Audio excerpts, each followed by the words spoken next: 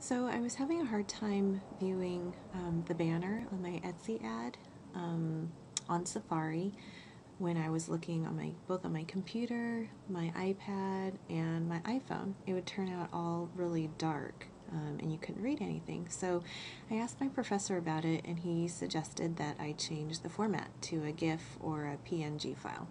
So originally I'd gone and I tried to save as, and when you do that, you'll see that there isn't an option for a GIF or a PNG. So I had to look around a little bit, and if you go to File and go to Save for Web and Devices, you'll find that you can find those choices there. So the GIF is what I did, and then PNG and PNG 8 and then 24.